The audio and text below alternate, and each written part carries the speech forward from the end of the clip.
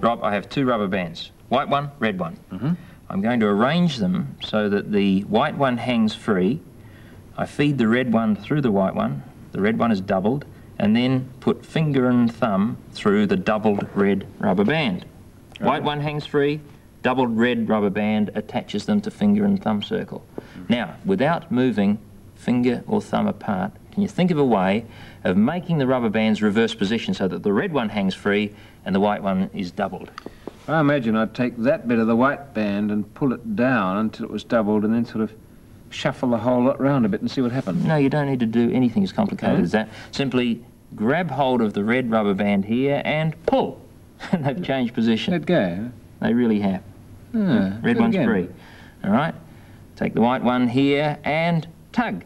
And they're back in the original positions. Easy when you know how. Yeah, it really does work. And that's all for today's Curiosity Show. Goodbye. Bye.